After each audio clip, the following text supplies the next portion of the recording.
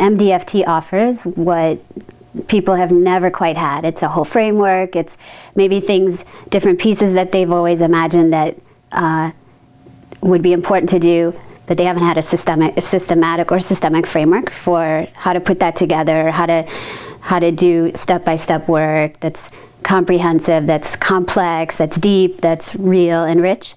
And so MDFT offers, I've had so many people say that, oh my gosh, I've always kind of thought these things were important, and here you're offering, kind of on a silver platter, how to do it and how to put these different components together, and how to prioritize work with kids and with their parents, with their family, and then with these other systems. And so it's beyond what even really solid therapists, it's usually beyond what they've imagined that they could do. And so, yeah, I think it offers a challenge that most therapists they've not had the training in. They maybe have wanted to do better work with families, but they've never sort of had that opportunity for this kind of training. And then they start to do it, and they get super energized, and then that's what's really exciting, because then to watch someone else get really energized and have